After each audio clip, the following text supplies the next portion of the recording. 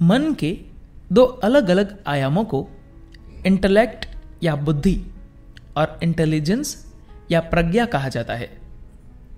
जानते हैं बुद्धि और प्रज्ञा के अंतर के बारे में। अंग्रेजी भाषा इंसानी मन के अलग अलग आयामों में अंतर नहीं करती। इस भाषा में मन बस एक बड़ी चीज होती है। एक चीज को वे इंटेलेक्ट यानी बुद्धि कहते हैं और एक चीज को माइंड यानी मन।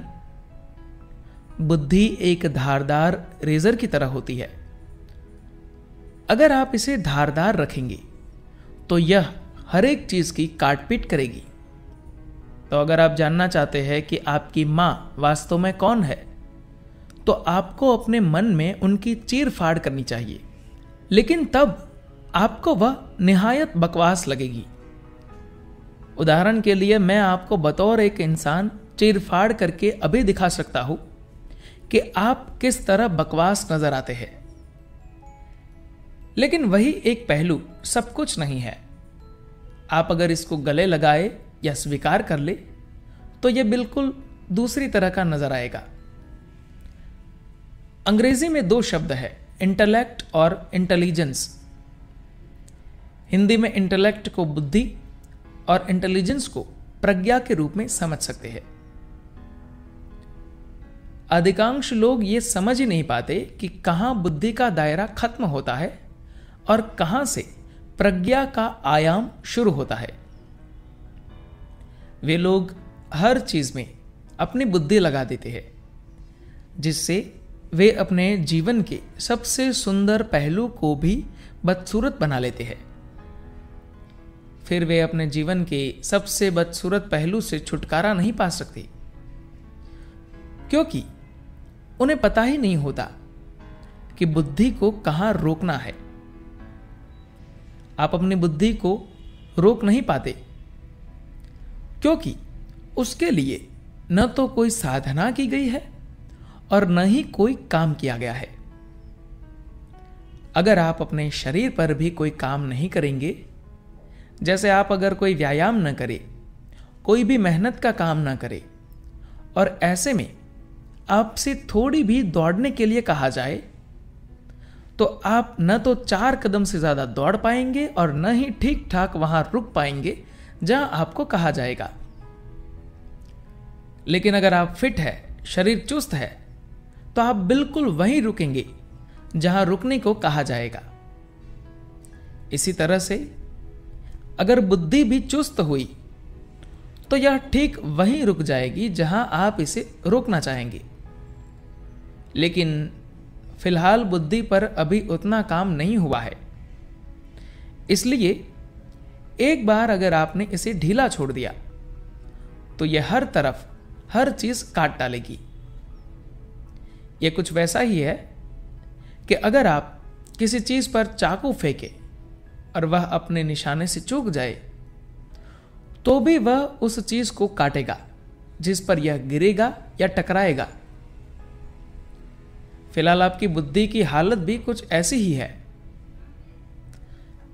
आप जिस पर निशाना साधना चाहते हैं, यह उसे नहीं मारता, यह बाकी सभी चीजों को मारता है, उन्हें टुकड़ों में काट देता है, क्योंकि बुद्धि एक छुरी की तरह है। यह जितनी तेज होगी उतनी ही यह आपके लिए और आपके आसपास के लोगों के लिए तकलीफ का कारण बनेगी। यह वाकई अफसोस की बात है, क्योंकि यह अपने आप में एक शानदार औजार है। जरा सोचिए कि इसके बिना आपकी क्या स्थिति होगी। इसके बिना हम बस जानवरों की तरह होंगे। अब यह न सोचे कि जानवरों में प्रज्ञा नहीं होती, उनमें अपनी तरह की प्रज्ञा होती है और वे हमसे बेहतर जीवन जीते हैं, लेकिन उनमें बुद्धि नहीं होती। जंगली जानवरों में अपने इलाके, जगह और अपने जीवन के बारे में बेहतर समझ होती है। उन्हें पता होता है कि उन्हें क्या करना चाहिए और क्या नहीं। बस उनके पास वैसी बुद्धि नहीं है जिस तरह की आपके पास है। आपको मिला एक वरदान आपके लिए एक अभिशाप में बदल गया है, क्योंकि आपको पता नहीं कि इसे कैसे संभाला जाए। अगर मैं आपको एक चाकू दूं जो बेहद धारदार हो, अगर आपको पता ही न हो कि इसे कैसे पकड़ा जाए, अगर आपको पता ही नहीं हो कि कहां इसका हैंडल है और कहां इसका ब्लेड, और आपने इसे गलत तरह से पकड़ लिया, तो यह आपको ही नुकसान पहुंचाएगा। तो आपने एक जबरदस्त उपहार को आपने एक अभिशाप में बदल दिया है, क्योंकि आपने इस उपहार की प्रकृति को जानने की कोशिश ही नहीं की। आपने उसकी ओर कोई ध्यान ही नहीं दिया। पहले दिन से लोग आपको यह बताते आ रहे हैं कि कैसे इसका इस्तेमाल करें, लेकिन कोई आपसे यह नहीं कह रहा कि इसे समझने की कोशिश करें। आज की शिक्षा व्यवस्था भी यही बताती है कि आप जो कुछ भी जानते हैं उसका खूब इस्तेमाल कीजिए और खुद को और धरती को तबाह कर दीजिए। कोई आपको इस पर ध्यान देने के लिए नहीं कह रहा कि यह चाकू कैसे बना है, कैसे हम इसका इस्तेमाल कर सकते हैं और कैसे नहीं। इस दिशा में अभी तक काम नहीं हुआ है, तो इंसान अपनी बुद्धि के चलते तकलीफ पा रहा है।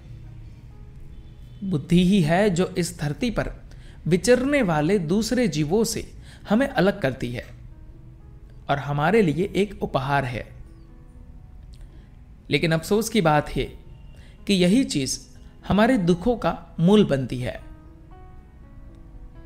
फिलहाल यह बुद्धि हमारे लिए इतनी अधिक पीड़ा व मुश्किलों का कारण इसलिए बनी हुई है क्योंकि आप बुद्धि रूपी चाकू को गलत छोर से पकड़े हुए हैं। भारत में एक परंपरा है कि जब आप किसी को चाकू दे तो उसे एक खास तरीके से देते हैं, नहीं तो आप दूसरे को घायल कर देंगे। इसी से जुड़ी एक रोचक घटना है।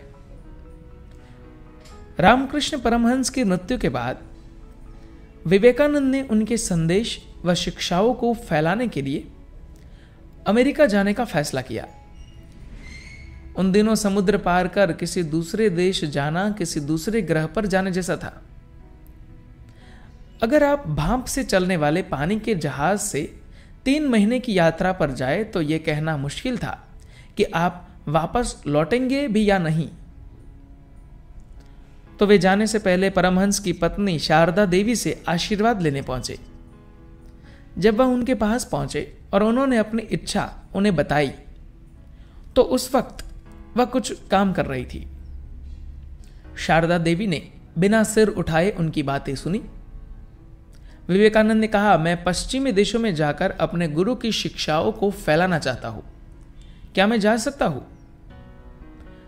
अपने काम में व्यस्त बिना अपना सिर उठाए उन्होंने विवेकानंद से कहा, नरेन, क्या तुम मुझे वह चाकू दे सकते हो?